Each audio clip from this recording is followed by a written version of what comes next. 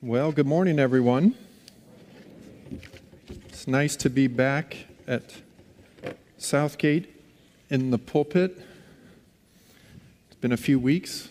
We were gone in South Africa and Zambia, and we're hoping to give some kind of a report back on that trip at some point. And then last week we had Rob Jackson with us, so it's been a few weeks, and I'm glad to be back and glad to be sitting in this chair. And glad to be able to bring the Word of God to you this morning. How are you doing? Are you doing well? Are you struggling? How are you doing in your walk with Christ? It's been a while since I've seen you, so I want to ask that question and say, how are you doing this morning? You will notice on the screen that we're starting a new series this morning, and I've entitled it More Like Jesus. And its basis comes from Romans chapter 8, verse 29. It says, "For those whom he foreknew, he also predestined to be conformed to the image of his Son, in order that he might be the firstborn among many brothers." He predestined us to be conformed to the image of his Son. So maybe the better question is not, how are you doing? Maybe the better question is, how much more do you look like Jesus today than you did yesterday? And how much more will you look like Jesus tomorrow than you do today? You know, sometimes there's a whole lot of things that we could talk about in church. There's a whole lot of different subjects that we could address in church, and we've tried to be faithful to the preaching the whole counsel of God. We don't shy away from the difficult things in the Scriptures. We try to address issues that are relative and related to where people are at. But at the end of the day, there is nothing more practical, there is nothing more important than all of us becoming more like Jesus. You say you want to be a better parent. You can't be a better parent until you're more like Jesus. You want to be a better spouse? You can't be a better spouse until you're more like Jesus. You want to be a better son or daughter with your mom and dad? You can't be a better son or daughter unless you're more like Jesus. You want to be a better teacher at school? Fill in the gap. I'm going to go down the road with that. You got to be more like Jesus. It is the purpose to which God has called you if you are a Christ follower. He doesn't save us from our sin, translate us from the kingdom of darkness into the kingdom of light, and then just leave us there and lets us do whatever we want to do. He translates us into the kingdom of light so that we can become more like his precious Son, who lived and died and was raised again so that we might have not just physical life, but spiritual life. So the operative question over the next few weeks as we launch into this series is, are you more like Jesus? Are you growing in your relationship with him? And what I hope to do in this series is to outline a few items that are of strategic importance for our church, because as we think about moving into our business meeting in December, this is the ultimate goal of our church, is that we would all become more like Jesus. This is more important than budgets. This is more important than buildings. This is more important than parking lots. This is more important than anything that we do. If we are not becoming more like Jesus, we are failing as a church. And if God is not using us to help other people become more like Jesus, then we are failing as a church. Because this is absolutely critical. And Paul said in Romans 8:29, the verse that I just read, it says, "For those whom he foreknew, he also predestined." This has been a part of God's plan from before the creation of the world. That you, fill in your name, fill in your blank, that you would become like Jesus. Oh, but we wrestle with that because we're not like him, are we? We do our own thing a lot. We are imperfect and we are broken and we are fallen, and the Bible says that we are depraved and we are sinful. But after that glorious moment of salvation, boom, God sets us on a course that's going to make us become more like Jesus. And we can't do it by ourselves. We need the church to be able to do that. I think it's time for me to bring Calvin and Hobbes back into the equation. She says, all right, let's go to bed. And what does he say? I'm not going to bed. Oh, yes, you are. Move it. Don't be so dysfunctional, Mom. I've got a new entry for our list of words that get a reaction. Children, I do not recommend that you call your parents dysfunctional. Although it might be true, don't say it to them, okay? I've put together a group of pastors that we're trying to work through planning a conference on racial reconciliation next year. And as we've been brainstorming, talking about what our purpose is as a group coming together, and this group is growing. We just had a few more people join us this last week. And as this group is growing, we're wrestling through what are the values that we hold as believers that's going to speak to this issue of racial reconciliation. What is our purpose? What are we trying to accomplish? We're not trying to replace the church. We're not trying to be a parachurch. We're trying to come alongside of churches to help them intentionally engage in this discussion. But as we've been talking about this subject, we recognize something very similar to what Calvin recognized here with his mom. There are certain words that as soon as you mention in the discussion of racial reconciliation that shut people off. Some of those words may shut off a particular group of people, but really excite another group of people in a positive way. And there are words that would do the opposite to each of those groups. You just mention some of these words and instantly you've lost your audience because there are some words that get a reaction from people, right? Even in churches, there are some words that just get a reaction from folks. You mention the word giving and all of a sudden people are like, you mention the word evangelism, and there are people that are like, yeah. You mention the word pornography, and you have people that put their head down in shame. There are all sorts of words that get a reaction. And yet there's this fascinating thing that we see in the book of John in the New Testament, because the Apostle John is writing an account of Jesus Christ. And different from Matthew, Mark, and Luke in the New Testament, John begins his book, this book that's going to explain the good news of who Jesus is, and he begins with a name for Jesus that is unlike any other name that we see in the Scriptures. In fact, if you want to talk about words that get reactions, just mention the name Jesus in the public sphere, and you will see a lot of people go. You heard the story when we were headed to South Africa a few weeks ago. You guys heard the story, and I know Pastor Brian shared the story when he was preaching that Sunday, because I was watching online while we were gone. But you heard that Sarah got thrown up on the first plane ride, right? We got separated in our seats, and I was actually supposed to sit in the back of the plane. She was supposed to sit in the front of the plane.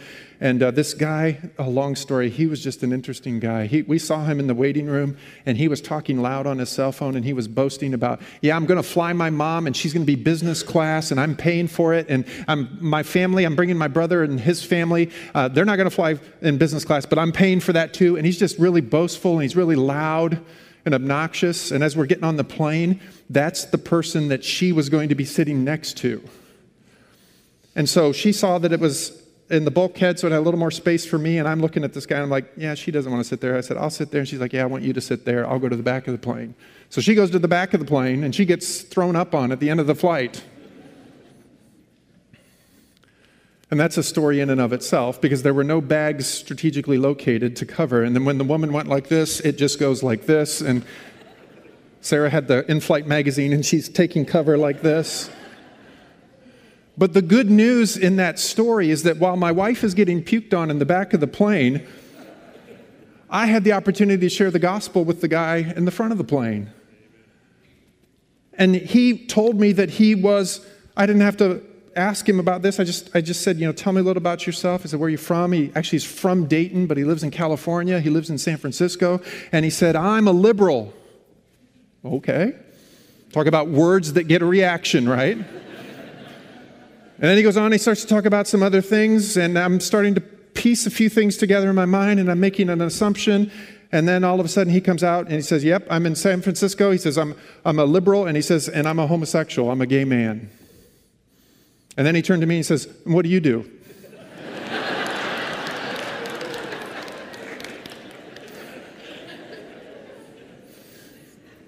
I'm so glad you asked. And then for the next probably 25, 30 minutes, we're just talking. And I shared my testimony of how I came to know Christ as my Savior. And I went into the gospel. And then he's like, yeah, he says, well, I've had, these bad experiences with churches and whatever. And he says, and I believe this. And I said, okay. I said, how did you come to that conclusion? I said, what standard are you using to measure whether your belief is right or it's wrong? And we had a great time. And it was a great discussion. And at the end of it, he said, I asked him, I said, how can I pray for you? And he said, you can pray that I'm happy. Okay. I said, I will pray that you're happy. I said, but I will say that I'm going to pray that you find Jesus, because you can't have happiness without him. Okay, thank you. Have a nice life. And we separated ways. But it's interesting how words get a reaction from people. Specific words stir up emotions and anger and hostility. And sometimes words stir up emotions of love and joy and elation and excitement and happiness. And when John starts his gospel in chapter 1, if you got your Bibles, I want you to go there with me. John chapter 1, it's interesting how he starts his gospel. Matthew begins with a genealogy that talks about all of the people tracing the lineage of Jesus. And in John chapter 1, he says, in the beginning was the Word, and the Word was with God, and the Word was God. He was in the beginning with God. The power of a word to bring about emotion, to bring about some type of a response. And John begins his writing by saying, in the beginning was the Word. I want you to stand up with me, and I want you to say this with me if you believe it. You're going to have to listen fast this morning because we got a lot of ground to cover. And I'm going to try my best to keep you in your pew so that you don't fall off of your pew. But let's dive into the Word together. This is my Bible. It is the very Word of God. It is true and without error. It has authority over all peoples, in all places, in all times. Today, my heart is ready to submit to God's authority. By His grace, I will apply His Word to my life.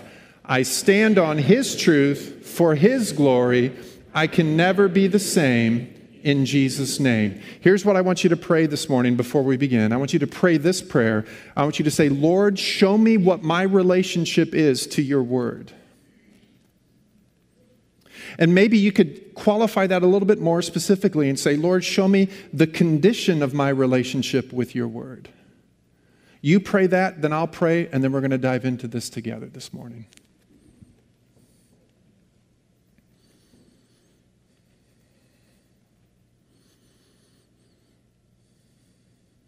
Oh, Father, I thank you for this day and for this time that we can be gathered together.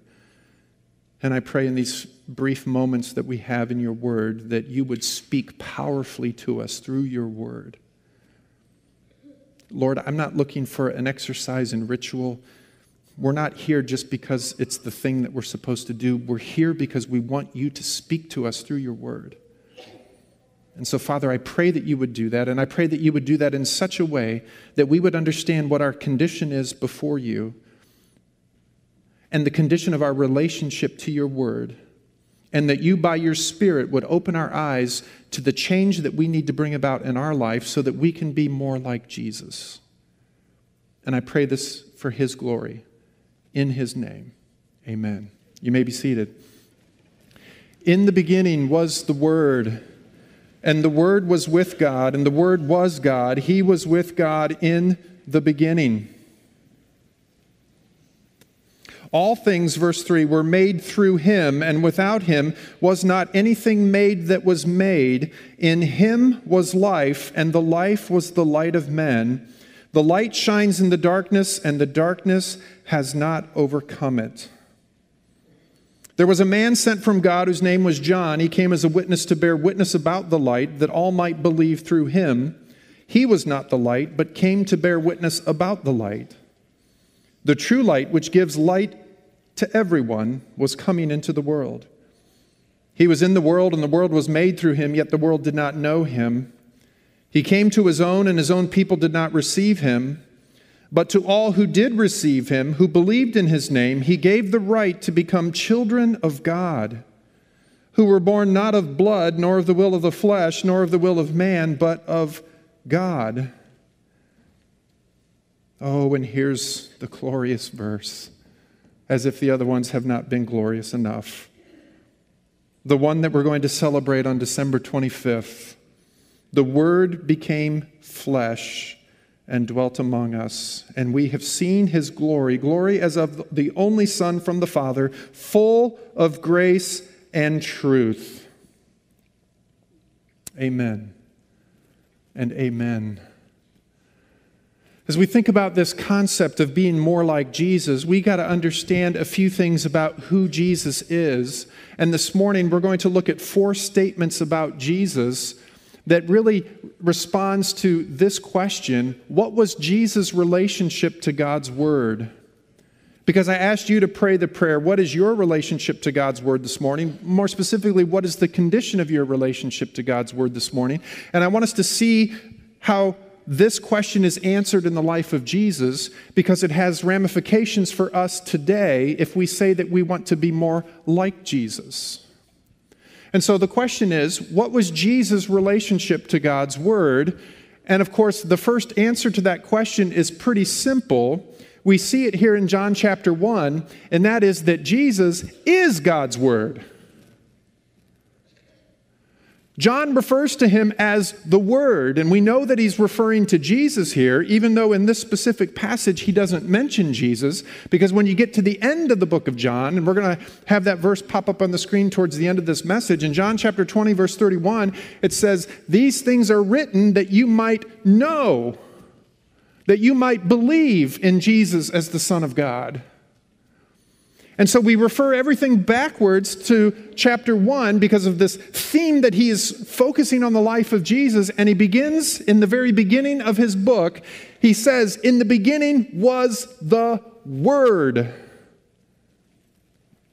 And it's interesting that he uses this word because in the Greek the word is logos.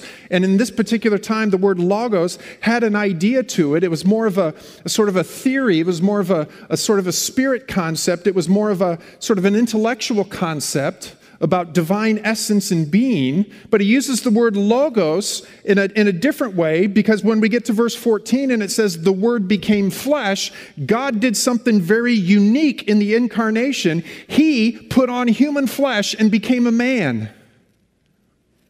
There is no other religion in the world where God became man. And he became man for the sole purpose of redeeming us and saving us from our sin, saving us from the condemnation that our sin deserves. And God knew that only he could remove it. And so Jesus becomes the divine logos. He becomes the Word of God to man. In Jesus, God is making a definitive statement. He's saying, "This is who I am." Oh, that is a glorious truth, isn't it? This is who I am. Jesus is God's Word. And when we look at verses 1 and 2, it says, "In the beginning was the Word, and the Word was with God, and the Word was God. He was in the beginning with God. We see that Jesus is not just God's Word, but He is God's eternal Word. Jesus existed before He became a baby, right? It's not like the Godhead all of a sudden added another member at the incarnation, at the Christmas story. Jesus existed before time and space. He was with God in the beginning. He was God. He is the eternal Word. And the way that you see this statement break down, it says, in the beginning the Word existed, because the Word was there at the very beginning. John 1:1 is very similar to Genesis 1:1. In the beginning, God created the heavens and the earth. Jesus existed before the beginning. In fact, one of the ways that we might be able to understand verse 1 here is that before the beginning began, there was Jesus. Before the beginning started, there was Jesus. He existed, and He was with God. But not only was He with God, but He was God. Oh, and you start talking about these words, and these words make people angry in our world today. Jesus, He was a good man, He was a good teacher, but He was not God. Really? If He was not God, we're hopeless and we're helpless. But He existed, He was with God, and He was God. He was also the creative Word. He's not just the eternal Word, but He's the creative Word. Look at verse 3. All things were made through who? Him. And without Him was not anything made that was made. I like the way that that's worded in the English. Without Him was not anything made that was made. I don't know about you, but I do like to make things. There are some things that I like to make. Popcorn is one of them, although I didn't make the popcorn. I just helped the process, right? And you've heard some of our horror stories about popcorn. When I was a kid, I liked to draw. I liked artistic things, and got turned off of art because of an art teacher that I had. But I loved to draw when I was a kid. I loved to be creative. I still love a blank piece of paper, and give me a blank piece of paper and let's create a whole lot of really cool new ideas, and let's get after it. My wife doesn't like the blank sheet of paper.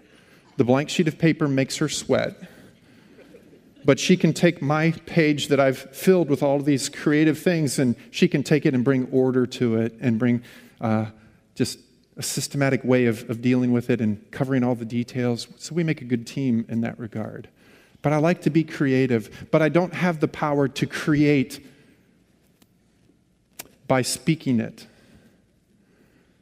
I don't have the power to say popcorn, and then boom, there's a bowl of popcorn. All right, let's go. I don't have the power to speak and say ice cream, and all God's people said, and there's ice cream. But God has that power. He spoke the universe into existence. And it says that Jesus is not just God, and he was not just with God, He was God, but He was the creative force, because it says all things were made through Him, and without Him was not anything made that was made. He's the creator. Jesus. Oftentimes we think of God the Father as the creator, but Jesus is God, and He is the full manifestation of the Godhead.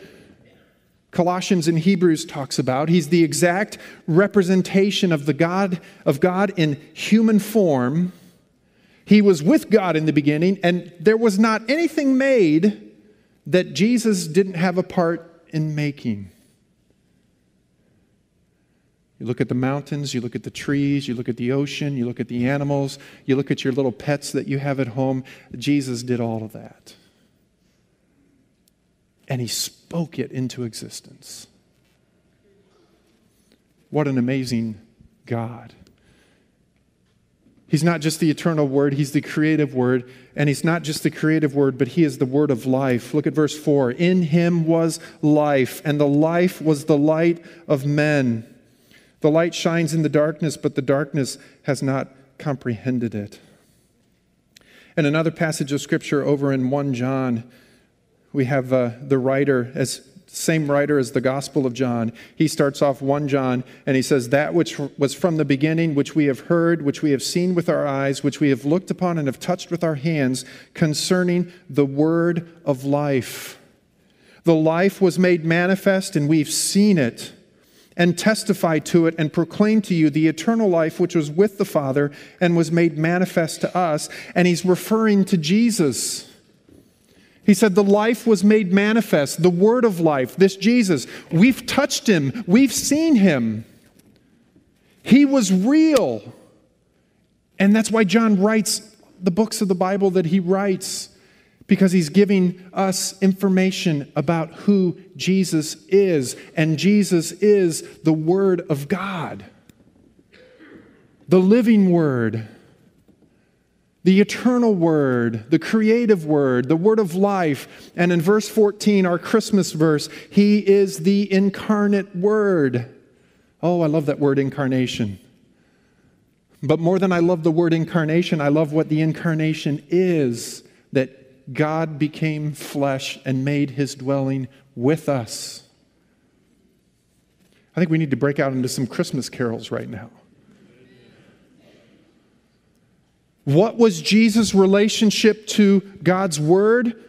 Jesus is God's Word. He is the final statement about who God is. There will be no revelation that will come after Jesus that will explain to us more fully who God is. He is the final word. But the second way that Jesus related to God's Word is found in Luke chapter 2, verses 40 to 52. And we're not going to read all of those verses there, but if you want to flip over there very quickly, we're going to look at a couple of them. And this primarily takes place when Jesus was a young boy in the incarnation. And we have to remember that every time we see Jesus in the Scriptures, we're talking about somebody who was human, but somebody who was also God at the same time. And in verse 40 of Luke chapter 2, it says, "The child grew and became strong, filled with wisdom, and the favor of God was upon him."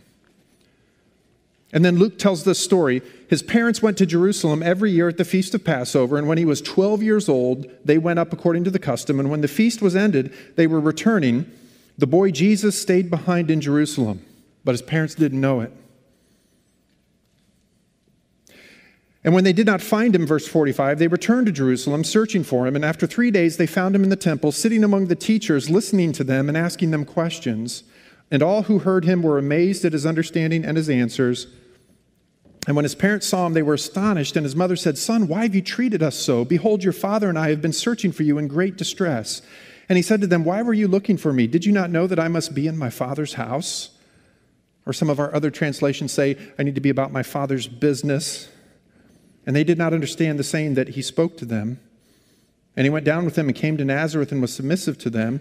And his mother treasured up all these things in her heart. And Jesus increased in wisdom and in stature and in favor with God and man. One of the things that we see of how Jesus related to God's Word, not only is he God's Word, but he also studied God's Word.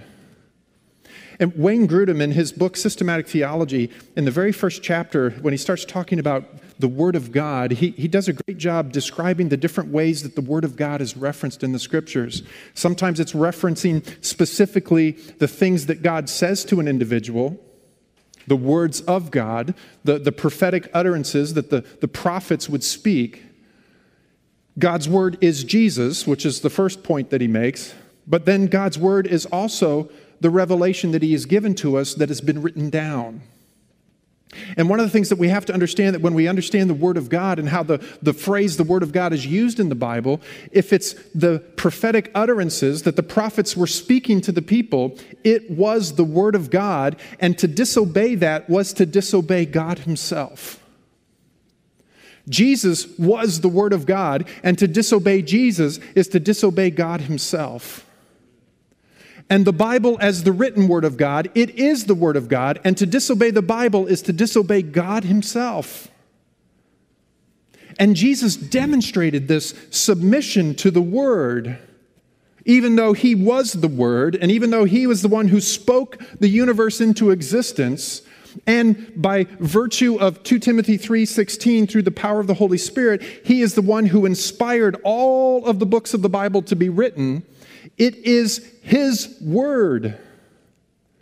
And as he was walking on the flesh, he manifested a submission to the written Word of God. Why? Because he wrote it. He studied the Word of God. He listened to the teachers, this chapter says. He asked questions. And let me tell you something. We stop learning when we stop asking questions. He listened to the teachers. He asked questions. And because of that, the Scripture says that in his humanity, he increased in wisdom and stature and in favor with God and man. So Jesus' relationship to the Word of God is, number one, he is the Word. But when he was walking on the planet, he studied God's Word. Right?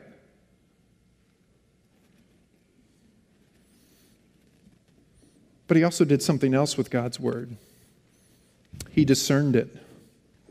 Remember in Matthew chapter 4 when he was being tempted by Satan in the wilderness? How many of you remember that story? So the Spirit of God takes him out into the wilderness. Satan comes onto the scene and he begins to tempt Jesus. And the temptation that Satan brings to Jesus is for Jesus to take a shortcut to what God had intended. And Satan always wants us to take a shortcut. He always wants us to do away with God's Word and to do our own thing. And this was a test to prove that Jesus was God, because the Bible says that God can't be tempted for evil. The Bible says that Jesus was tempted in every way just as we were, yet was without what? Without sin. This was a test to prove and determine that Jesus in the flesh was God in the flesh. And when you look at this passage of Scripture, Jesus, not only did he study the Word, as we looked at previously, but he also is able to discern the Word. And he had to be discerning because when Satan tempted him, Satan used the Word with him, didn't he? I mean, Jesus' response to the temptation was, "It is written." Basically, if we wanted to put it in our contemporary saying, when Jesus was being tempted by Satan, Jesus' response was, "The Bible says this. The Bible says this. The Bible says this." And after the first temptation, Satan comes and says, "If you're the Son of God, command these stones to become loaves of bread." But Jesus answered, "It's written, man shall not live by bread alone, but by every word that comes from the mouth of God." Oh, the devil says, "Okay, you're going to play that game? All right." He takes him to the holy city and set him on the pinnacle of the temple and said to him, "If you're the Son of God, throw yourself down." Now Satan says, "For it is written." Oh, Satan quoting Scripture. "He will command his angels concerning you, and on their hands they will bear you up, lest you strike your foot against a stone." And Jesus said to him, "Again it is written, you shall not put the Lord your God to the test." Satan quoting Scripture, Jesus discerning that Satan wasn't speaking the truth, even though he was quoting Scripture. How's that possible? Because the Scripture is truth. But he was misapplying truth.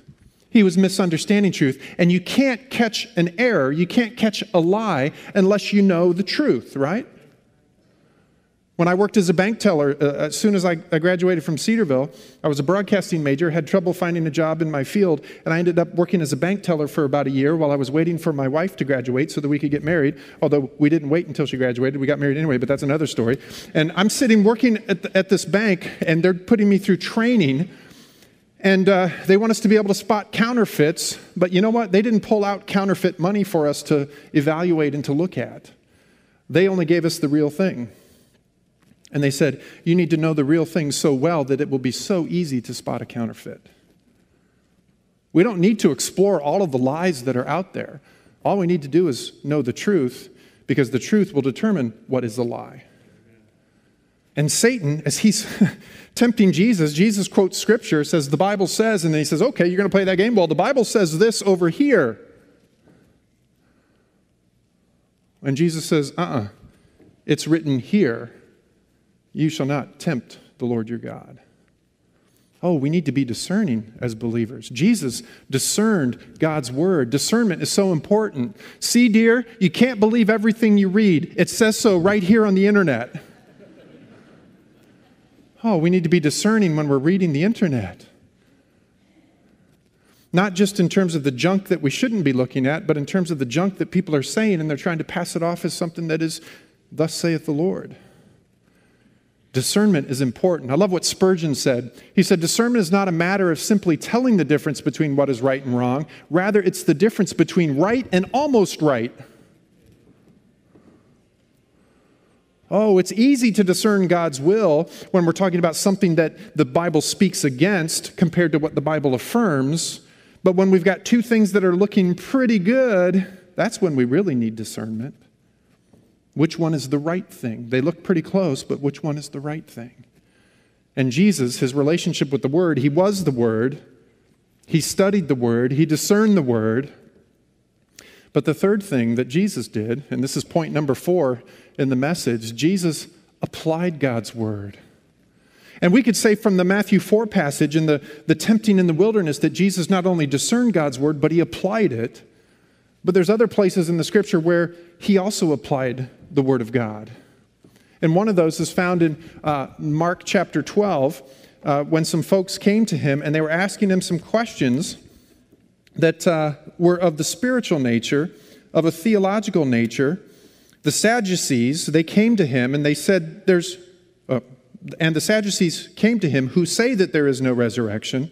And they asked him a question saying, Teacher, Moses wrote for us that if a man's brother dies and leaves a wife but leaves no child, the man must take the widow and raise up offspring for his brother. So the Sadducees and the Pharisees were the two different religious camps, and the Sadducees didn't believe in the resurrection. And of course, in Sunday school, we teach our kids, they didn't believe in the resurrection. That's why they were called the Sadducees, because they were sad, you see. Right? You remember that from Sunday school? They didn't believe in the resurrection, so they're trying to catch Jesus out, and they throw this scenario. Now, according to the law, if a brother dies, then one of the brothers is supposed to marry his wife and, perpetuate the name and the seed of the brother. So they give this fictitious scenario where this brother dies, then he marries the wife, and then this brother dies, and he marries the wife, and this brother, and this brother, and this brother. Whose wife will she be in the resurrection? Oh, that's a conundrum. We caught him. He's not going to be able to figure this one out. Remember, he wrote the Word. He is the Word. And what is his response?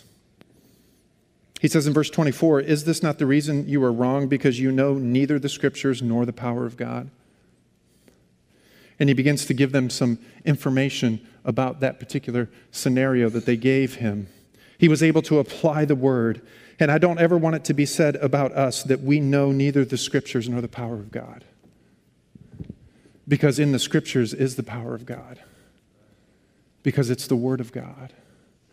And so as we think about this, where we've been this morning, I asked you at the beginning to consider in your prayer, what is your relationship to God's Word? And more specifically, what is the condition of your relationship with God's Word? And as we think about who Jesus is as the Word of God, we, number one, need to be in a right relationship with Him, and we can't be in a right relationship with Him until we've confessed our sin and said, Jesus, I believe I'm a sinner. I believe you died in my place, and I ask you to forgive me and give me eternal life. That's the starting point for being in a right relationship with God's Word. But after that moment, the question then becomes, what is your relationship to the written Word? You see, the written Word contains the testimony of the living Word. And although it is possible to know the Word of God and not know who Jesus is, as in the case of Satan when he was tempting them, it is possible to know the Word of God and not know Jesus personally, but it is impossible to know Jesus personally without knowing the Word of God. Because it is in the Word of God that reveals to us who Jesus is. That's why Romans 10:17 says faith comes by and hearing by what? The Word of God. You can't come to Jesus without hearing the Bible. You can't be saved without hearing the message of the Bible. And we can't grow in our relationship with Him apart from the Word of God. I talk to so many men who really don't like to read. And when you ask them how they're doing in their spiritual walk, they say, well, you know what, I really don't like to read, and so I don't read the Bible much. And I always try to encourage them, get the Bible on CD or download an app so that you can hear the Word of God. If you don't like reading, at least hear the Word of God as it's being read. Because the Word of God is that which will help you to grow to become more like Jesus. And we can't grow apart from the Word. So when I ask you this question this morning, what is your relationship to God's Word? It has huge ramifications as to whether or not you are being conformed into the image of Jesus. Because you can't become more like Jesus apart from the Word. It's impossible. So the questions that we need to ask ourselves is, when do you study God's Word? Jesus studied it. When do you study it? Is it a part of your daily routine? Is it a part of the very fabric of who you are? And if you don't like to read, or if you can't read, you can hear the Word being read to you. Do you know in this day and age, we have more access to the Word of God than any other generation in history? We have more access to the Word of God than any other generation in history. And yet, when you look at the polls still say that the average Christian in America is biblically illiterate. They don't know what the Bible's about. How can that be? The Word of God is all around us. When do we sit down and study God's Word? Of course, the second question is following the outline of Jesus. How well do you discern God's Word? You know, there's a story about the guy that was doing Bible study, and he didn't really know what to study. And so he opened up his Bible and put it in front of a fan and let the fan blow the pages. And then he was just going to point to a verse that the fan blew the pages to. And when he did, he says, Lord, show me what you want me to do.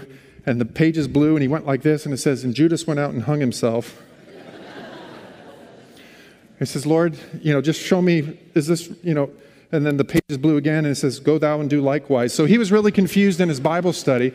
Hey, do we have the ability to discern God's Word, to be able to discern that which is right and that which is almost right? And we can't do that unless we're studying the Word. And the last question this morning, where do you apply God's Word in your life? See, God's Word has application for every area of your life. From your finances, to your family, to your entertainment, to your workplace. There is no aspect of your life that is free from the authority of God's Word. Oh, if we're going to be more like Jesus, we need to study His Word. If we're going to be more like Jesus, we need to be able to discern His Word. And if we're going to be more like Jesus, we need to be able to apply His Word. These are some character qualities of a Christ follower that we are endeavoring to develop in our people at Southgate.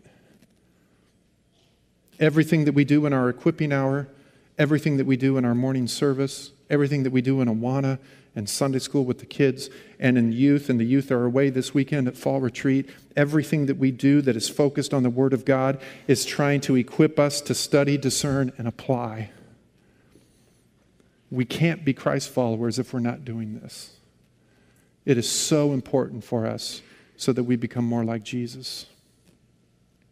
So we're going to have a moment. I'm going to pray, and we're going to close our service. And then we have an opportunity to go to more classrooms so that we can learn how to do this. And some of us are going to get up and leave, and we're not going to go to a class because we don't feel like it's relevant to us. We don't think like it's important to us. Some of you are going to get up and you're going to go because that's what you always do. You go. How are you becoming more like Jesus?